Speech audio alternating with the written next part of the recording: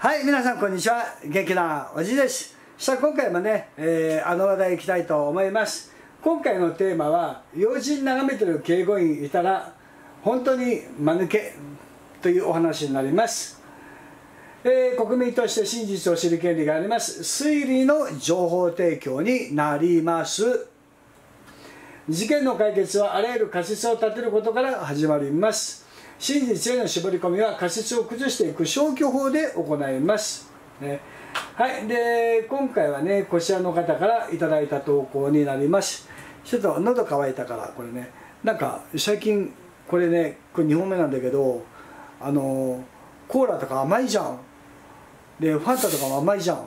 でこれあんまり甘くない炭酸見つけて、最近流行ってるんだね、こういうのね。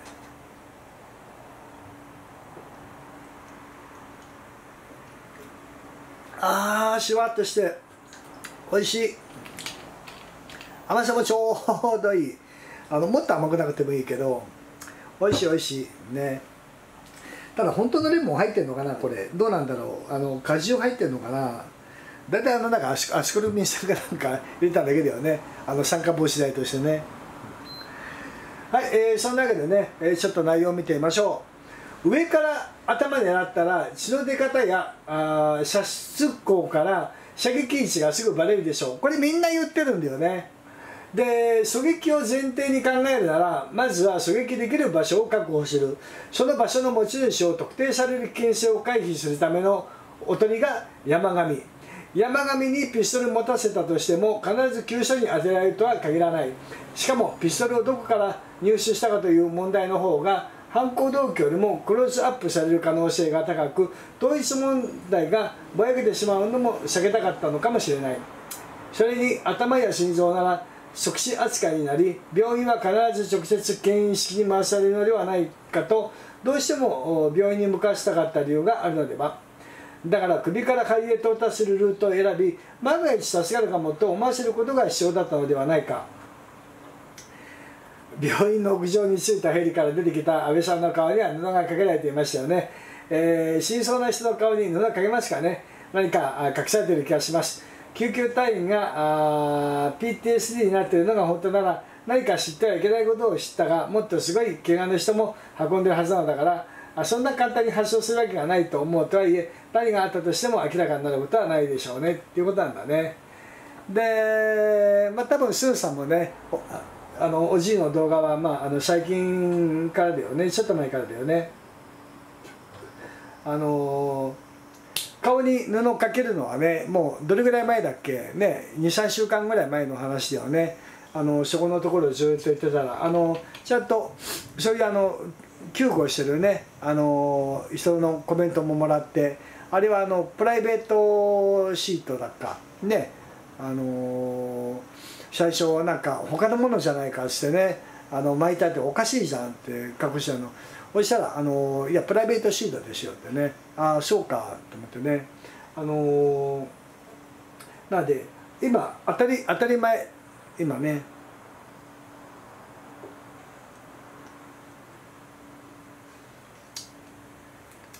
なので救急車のところはヘリからのね移すのにプライベートシートでブルーシートがね、でドクターヘリはプライベートシートを使うってね、なんかそんな感じだと思うんだよね。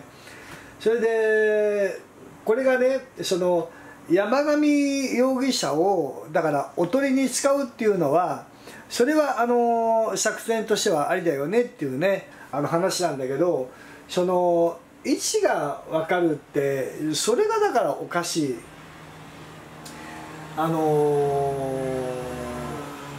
おとりを使うんだったら、おとりを使う意味がないじゃん。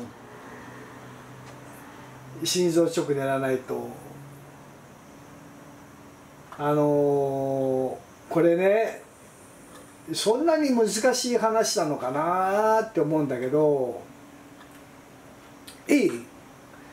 ガードレールがねこうやってなんかこうやってあって、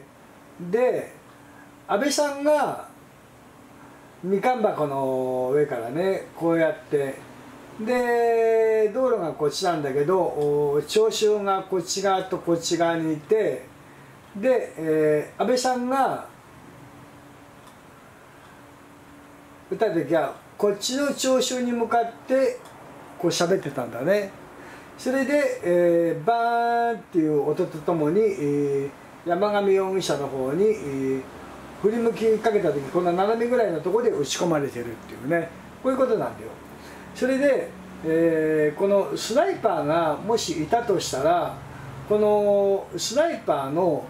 ね、弾丸っていうのは上からこうやって撃ち込むんだよね。でも山上容疑者はもうほぼ真後ろからこうやって撃ってるんだよね。だから今回のコメントのように方向性が全然違うので、撃った方向が頭だとバレちゃうよ、ね、だからここをね、なんかこう斜めになんか肺葉とかそういうの狙ってなんか仕留めるためにってね狙うんだってあるけど、いや神業だよそれ。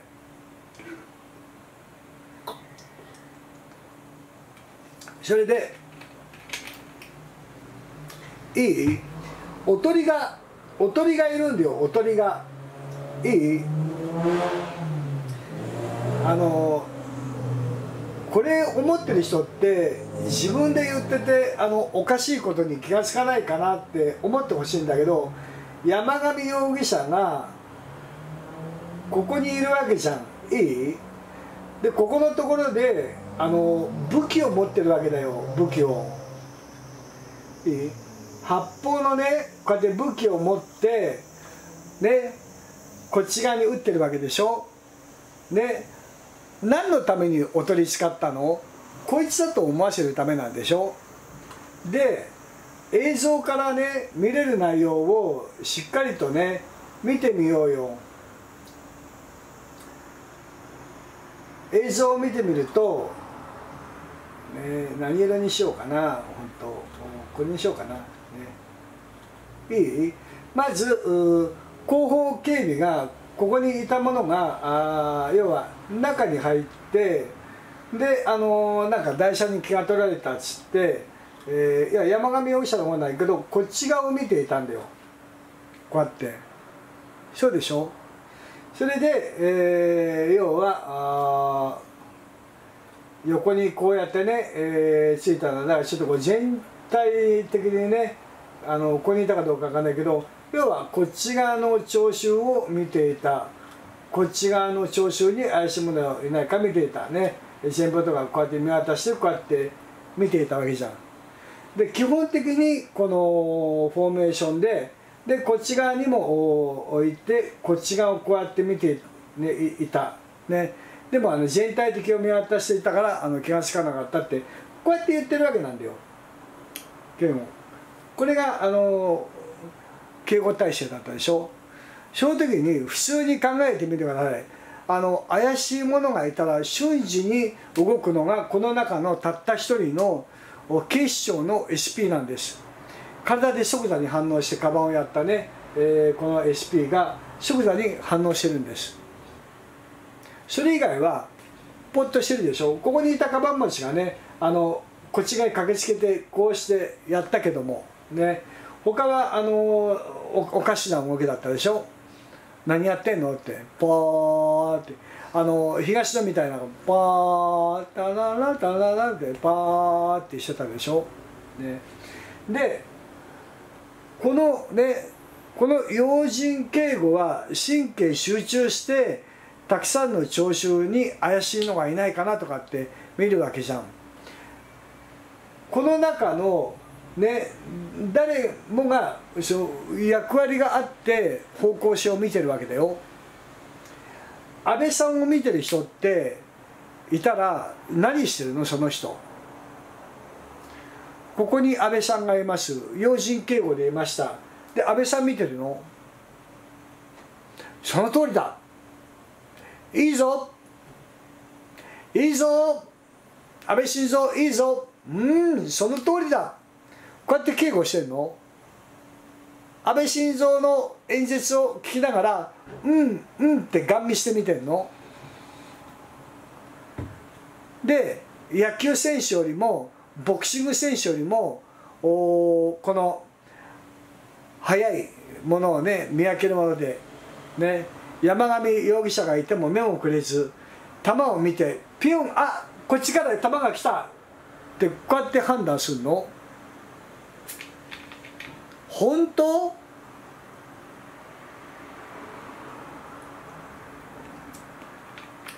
音速を超えるその高速なね弾丸ね、その30分の1とか60分の1でも本当伸びた状態で映るか映んないかの弾丸ね、それを人間の目で見えるの？絶対スンさんスンさん見えるの？見てると。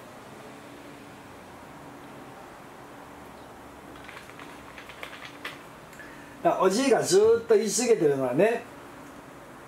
要人警護はね、周りの怪しいところを見て、この通常安倍さんを背にしながら囲ってるんだよ。いろんなの見てこう実際の安倍さんの昔はこうだったみたいなね、本当に周り囲っているから、そういう要人警護なんだよ。360度の警護ね。この中で後方がちょっとこう薄かったっていう指摘がされてるんだけど、囲うんだよ、要は。で安倍さんを円陣を組むように囲って真ん中に。で安倍さん見てるの？おかしいだろう。外側向いてんだよみんな。それでね、じゃあスナイパーがねどこを撃つと方向が分かるって、この要人警護だって安倍さん見てねえしね、でドーンって音がしてみんなこっち見てるのにね、ドーンってやってるのに、だってでこの2人だって音がしたらこっち側に目がいってこうしてやって、安倍さん見てないじゃん。2発目からって倒れてどうやって確認してるじゃん。あってそうでしょ。安倍さんを見てないんだよ。誰一人として安倍さんを見てない。安倍さんを見ている要人警護があったら大問題なんです。でしかも音速を超える弾丸だって、マトリックスのように見てたら別だけど、ポンポンポンポンポンポンポン、うわーってこうやってね、要人警護、そういうすごい目を持ってる能力を持ってるんだったらまだしも、あ、こっちから来てる来たってね。だって警視官でも何でもないんだからね。要人警護の SP1 人と奈良県警の要はお飾り警官ね、私服の警視官じゃないんだよね。でしかもパーンって当たって誰も気が付かないし、あってみんなこっちを見るわけだし、安倍さん見てないよ。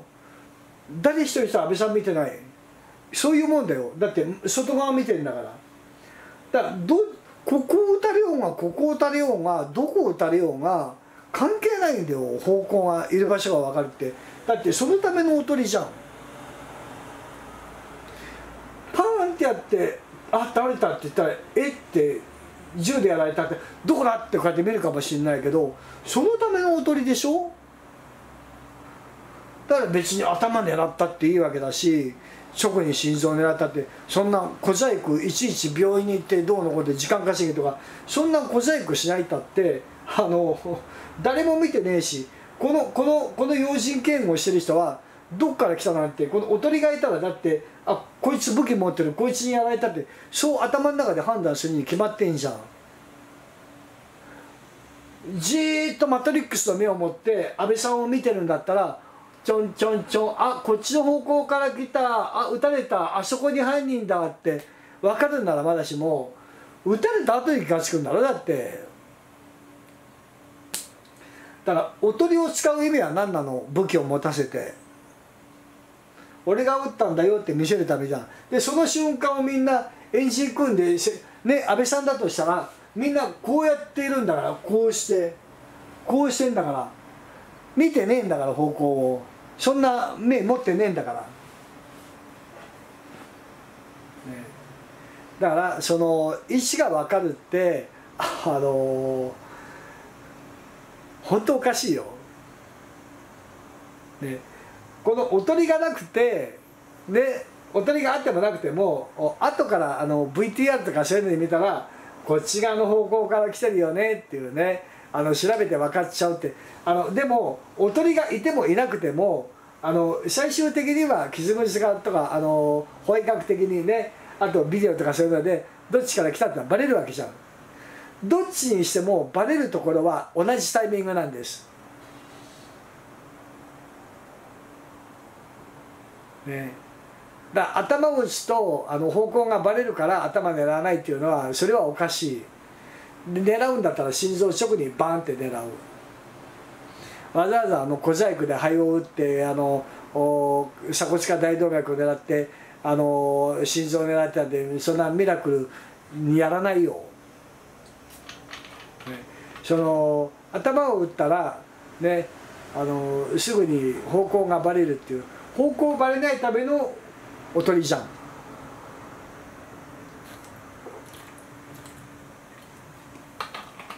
だから手っ取り早くね、ここにいるんだから一番やりやすい、もうバーンってやっちまえばいいんだよ普通ね。だ本当ね、要人警護で安倍さんの方見てなんて何も警護になってないじゃん。見てたって分かんねえよ、ピョンって一瞬のことで。だってピロリンだってコマンコリしたってすぐブカンっていっちゃうぐらいだし、目にも止まらないで一コマの間にピンって薬莢のくじみたいなのが飛んでってるしね。だからそんなのをね気にして目だってさあ来るぞ来るぞどうよとかってね構えてねえと、野球選手でねさあ来るぞって構えてねえと、こんなもの目で追いつくわけないんだよ、常識で考えてね。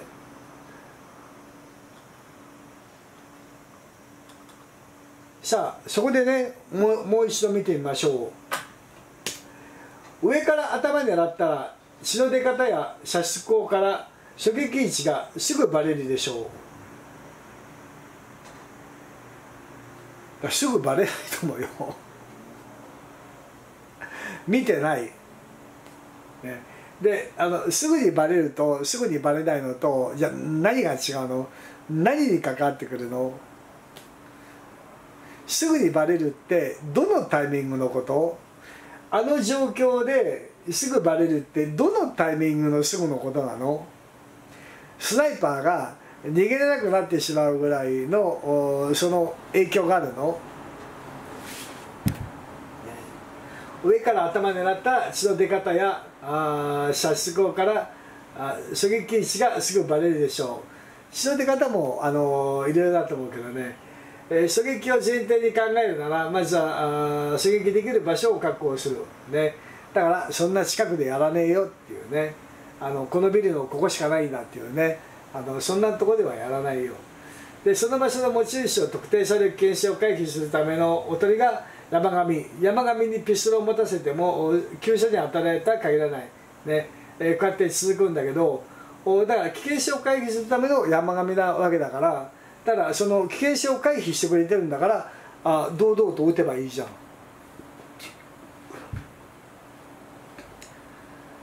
だからその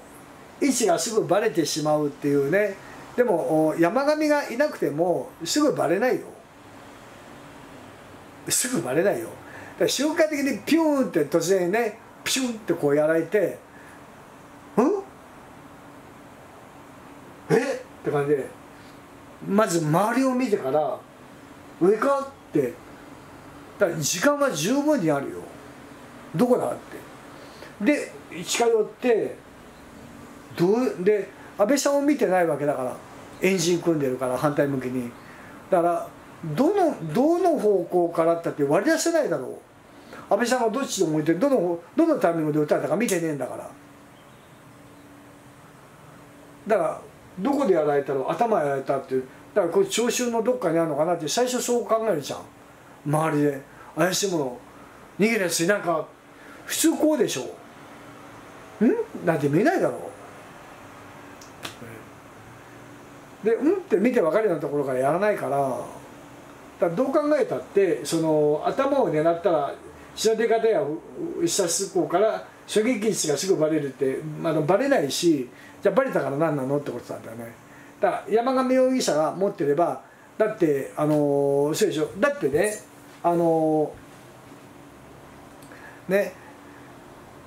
交差点の手前でねソフトクリームを食べながら歩いてたらソフトクリームをひったくられました。ですぐ左に曲がりましたね。で追いかけました。パッと見てあれいないと思ったら車道の反対側にアイスクリームを持った女の子がいました。あ、おいお前だろう、備えそれんのだろうね。車道2車線渡って反対側に行かなきゃならないのに、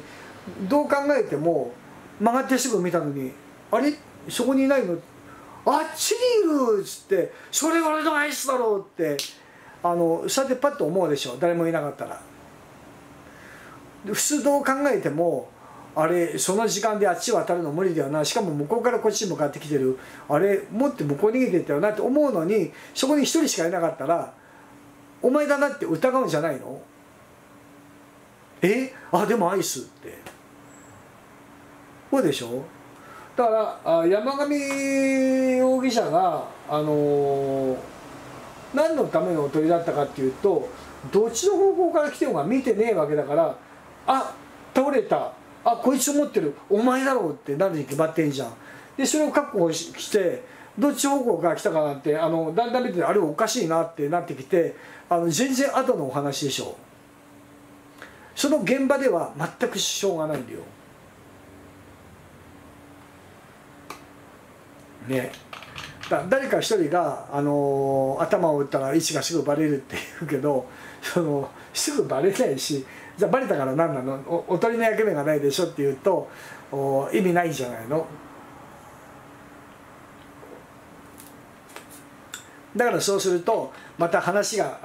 戻るんだよ。このコメントもらったところに、頭を狙うと頭蓋骨が硬いからここを狙うか、だったらこっちを狙うんだってね、そこに回避してくるんだよ絶対ね。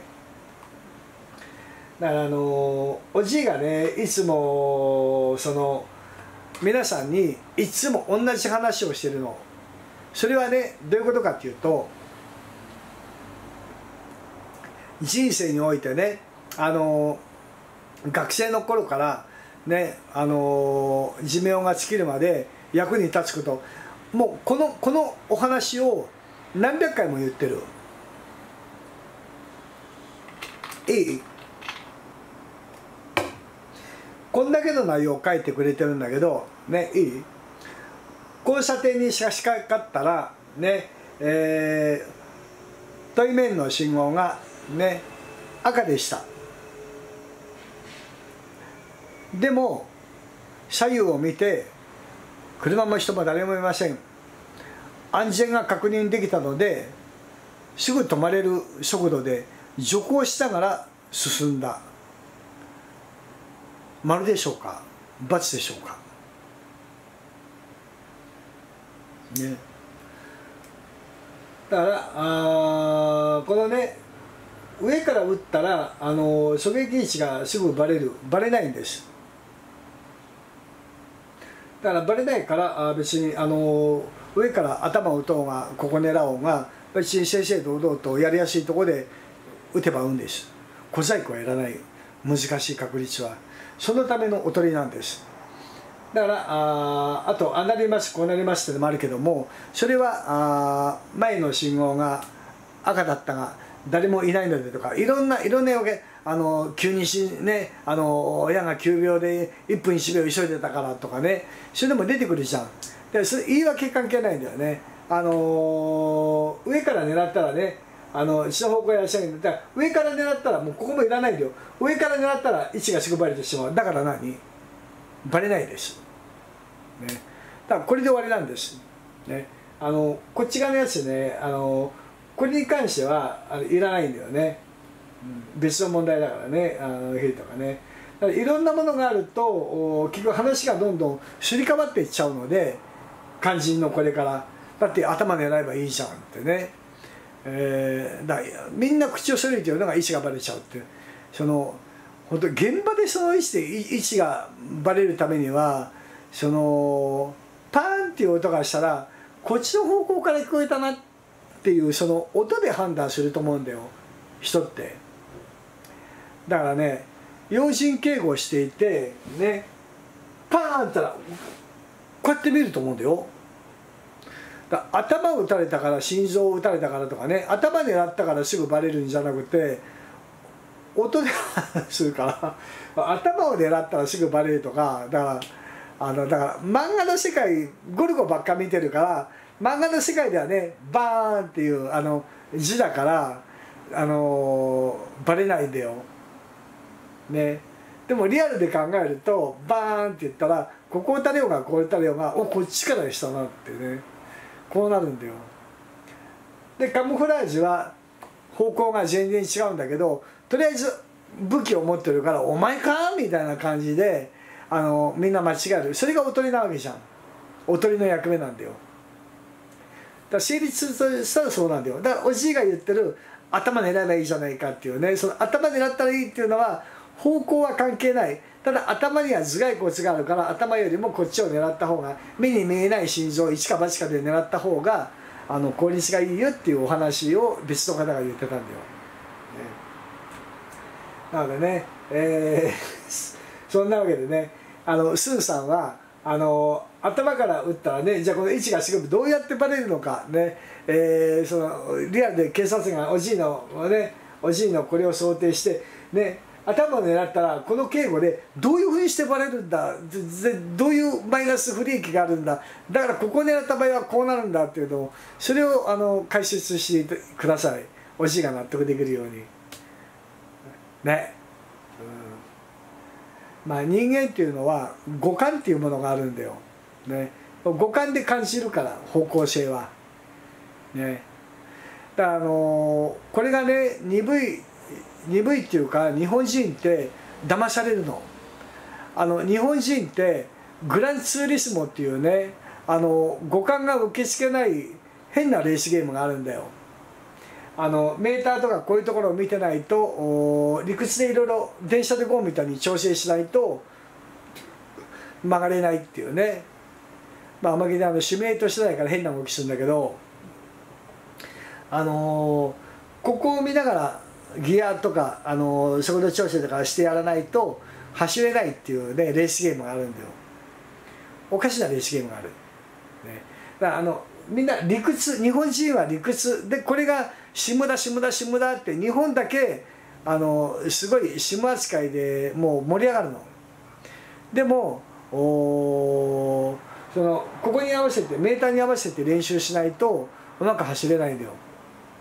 でもフォルサっていうねレースゲームがあって、フォルサは買ってきました。でちょっと走って「おお賢いな」って買った時から普通に走れて、でうわーコーナーだグーキキキキキって感じで普通に目で見て音で聞いてね、感覚でこんなもんかなで走ることができるんです。ジランチの場合はそういう感覚で走るとでーん止まれないってでーんって言っちゃうんです。なんでーっつって、もっと速度がこれぐらい出てるから落とさないとだよ、ほら赤いのが出てるでしょ、落とさないとあーって言いながら、ね、でそれにリアルを知らない子供たちは1万円出してアニバーサリーを買ってね、その前のやつかね、まあ、そこそこの大会でもそこそこの記録を出してたんだけど、実際運転免許取ったらもうこの感覚の違いにね、このギャップに驚きましたっていうねコメントが来るぐらい現実離れをしてるけども、日本では最高峰のシミュレーターですよね、ちやほやされている、ね、おじいはおかしいだろうって言ってるんだけどね。だからそれぐらい日本人って五感が狂ってるんです、ね。だからその頭を狙ったら方向がバレてしまうというその 2D の世界のゴルゴの世界で考えちゃう、ね、おじいはその立体で考えてるから、今までも言ってるよ、 2D で考えないで 3D で考えようよ、ね、だから心臓の右側左から打った当たらないじゃん、それ 2D の世界でしょ、この立体で見ると当たるじゃんっていうね。だから本当にね、でその左から左側っていうから斜めからのトリックアートでしょ、だから横からのを見るともろに向き合ってゴーンってくの字になってるじゃん。明菜ちゃんもびっくりってね。でそれを見て皆さん納得してきたわけでしょ。だからいかにそういうその解説に要は納得しちゃうのか、考え方が 2D 的考えと 3D 的考えで全然変わってくるのに、その考え方を知らない人は何かを言われると受け止めてしまう、ああそっかそうなんだみたいな感じでなっちゃうんだよ、ね、だからね普通もっと単純に難しいことを頭の中にないから、普通に単純に考えてあれ関係あるのかなって実際にどっから方向来たかなんて誰も分かんない。だってパーティークラッカーの音だと思ったってみんな言うんだからね。今の時期タイヤなんてねチューブレスなのにねパンクの音だと思ったっていうね。あんなパンクの仕方しないよ今のスーって抜けてからバーンなんてなんないんだよ。おじいもスープラとかねパンクしててずっと走ってことだけど普通に走れちゃうんだよ。ちょっとハンドル持ってかれるけど、今のタイヤって昔と違うからね。チューブのタイヤの時とね。それからよっぽど高速で走っててね、なんかでパーンってバーストするとかね、そうでない限りねあんな音になんないけどね。奈良県警ってなんかおかしいんだよ、感性がね。不思議だね。はい、それだけでね、今回のお話はこれで終わりたいと思います。要人眺めてる警護員いたら本当に間抜けです、ね、頭を狙っても狙わなくても方向性はわからない、そのためのおとりなんです、ね、でスナイパーがいてパーンって音をねもみ消すために要はおとりがいたとかね、大きい音で気を紛らわすっていうね。でちっちゃい時ピュンってこう落としても大きい音でお前目立ったからお前が持ってるって来るから、奈良県警バカだから。ね、だからそのためのおとりだねって言うと、うんそうだよねってなるんだよ。ね、そういうことです。はい、そんなわけでね、スーさんどうだ、ね、このおじいを納得させてみろ、ねということです。はい、終わります。暇つぶしだった方はグッドボタン押しておいてね。じゃあね、バイバイ。スナイパーいないから。